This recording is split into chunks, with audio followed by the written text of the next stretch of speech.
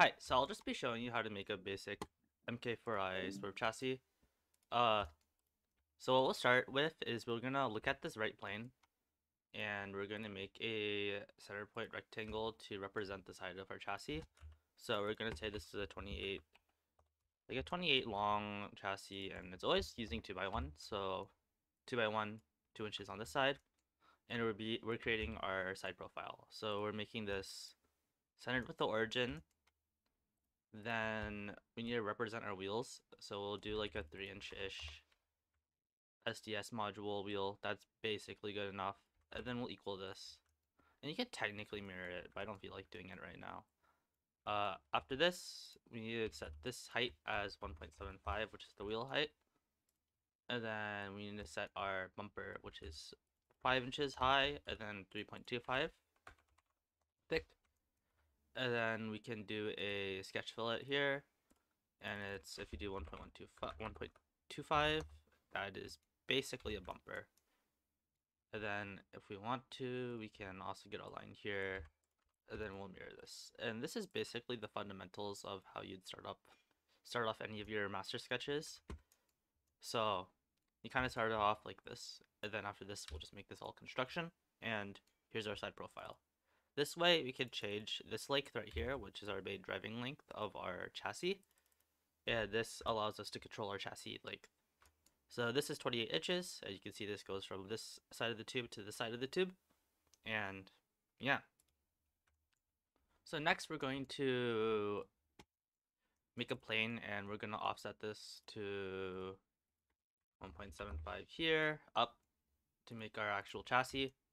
And then by using this plane, we can just go on top of here and then start designing it. So we'll use this origin to start the center of the chassis, and then we can drag it a little bit, and then we can basically just go to the other edge like this, and then that represents the side of our chassis. If we look at the other angle, you can see how this does go all the way out, and since it's using this sketch as the main points, this is already 28 inches if we use the measure tool right here. And since I want this to be a square chassis, I'll just make this equal like this, and that's our square. After we do that, we'll offset everything. Okay, that doesn't work. We'll offset the lines individually, and we'll offset it down by 1 inch like this. And then after this, we're gonna do it this way instead. We'll draw some lines here, and we'll make those our mirror lines. And then we'll set our offsets for our tubes for the modules, because there's like a gap in between, right? So this is kind of how you do it. So we'll do 4.25, 4.25. This is a little bit redundant, but it's it's fine. It doesn't really matter. And then we'll just mirror everything. So we'll mirror it like this, and then we'll mirror this, and then that allows us to get our main tubes. After that, we want to have some form of crossbeam, right? So we'll make a crossbeam here, and we'll make this 1 inch, and then we'll add some like amount, let's say 3.5, and then that makes it like 7 inches. Let's do 4 inches like that, and we can change it however we want. So if I wanted to change it later, we can change it later, and then we'll mirror this line like this, and then we can confirm the sketch. So once we do this, we want to use the extrude individual, and we'll change the depth to 2 inches, and we'll select all of these tubes and bring it up, and you can now see that our tubes are now made in our swerve chassis, and they're all up to the 2 inches that were in our initial sketch. And you can also see how all the tubes are centered onto our origin, and our origin is sitting at the bottom of the floor. And we'll be using this fundamental over and over again in our like derived studios and whatnot in the future. So what's next is we need to use tube converter here and convert all these tubes to make our chassis like this. And we'll wait a little bit, and we'll wait for it to do its magic. And for this one, I'll be using like 1 inch between holes, like this, and then I'll offset, and we'll run the tube thickness as 1/8. And this is a pretty standard swerve chassis config because it's pretty heavy and it's strong. So you can keep a lot of your weight on the bottom, and your swerve chassis is basically invincible. So once tube converter does this whole thing, we can derive our swerve modules. So in my current workflow, I use the simplified mk4i modules, and then if we pull up derived uh, like this, mk4i low poly, credit to Tristan, and we can just derive this into our studio. After this, we get transformed by mate connector here, and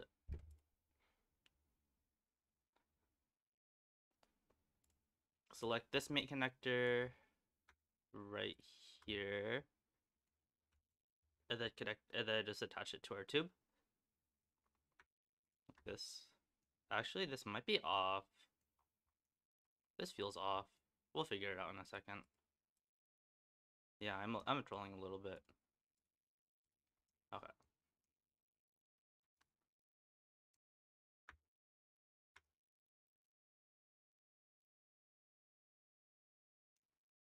One second, my brain is processing. Should be this one. Oh, it's just flipped. My bad. Okay. Yeah, okay. So my bad. So over here, you should not use auto offset. So one thing with sort of module holes is you want to make sure this is 0.25 off, not 0.5. So in this specific scenario, you'd use centered on tube actually. And that makes it the correct offset. And there you go. After this, we'll use the circular pattern. So like that. If you use Alt-C, you can look things tools up, and I use this frequently because I'm a little bit lazy. But we will just select the mk4i, and then we'll revolve it like this. And then after this, we can choose. I'm going to be a little bit lazy and just use 2 plugs, but if you wanted to, you could run a gusset here. But we have our chassis. We can then go to our assembly and then press insert part studio here, insert our part studio. Once we insert, we want to keep our mouse in this menu and then go straight to this checkmark. And then that way your swerve module stays in place, or swerve chassis. And you can see how right now it's centered on the origin with the origin on the floor, and that's good. What we could do now is we could left click and we could fix one of these chassis in place.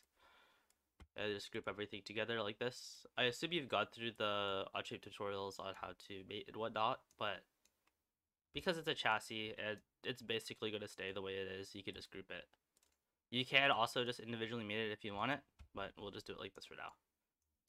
So now we're doing now we have this. We want to probably get our 2 plugs in. So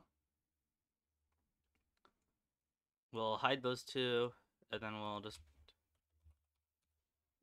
insert the 2 plugs from West Coast Products. And then you just insert them like so. I wonder if I can replicate this. So if you use the replicate tool, match individual edges like this. Yeah, I expected that to do that. And then we can select these top ones, and bam, we have all our 2 plugs. Very cool. Show all instances, and we have our chassis with some modules,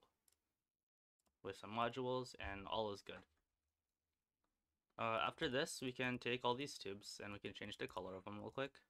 So let's change this appearance to a dark gray, and yeah. So say you don't want to use a simplified version and you want to use a full version. I'm an advocate to always using the simplified version because it makes your load times a lot faster and it doesn't really hurt. But if you wanted to use a like high poly version, what you do is you could go to the mk4i inserter app, which you could look up like mk4i app, and onshape for FRC also explains how to download it, but it's pretty self-explanatory. You can figure it out, and we can just search up like mk4i, and we can just insert these as so, like that, and we can import it, and we'll just mate this in place.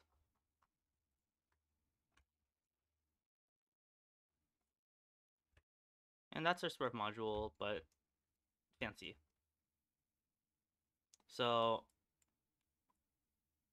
as you see here, we have one part studio and one assembly, and our assembly is centered on this origin, and our part studio is also assembled on this origin. And this is something important that you want to keep in mind throughout your CAD. So yeah, that's kind of it.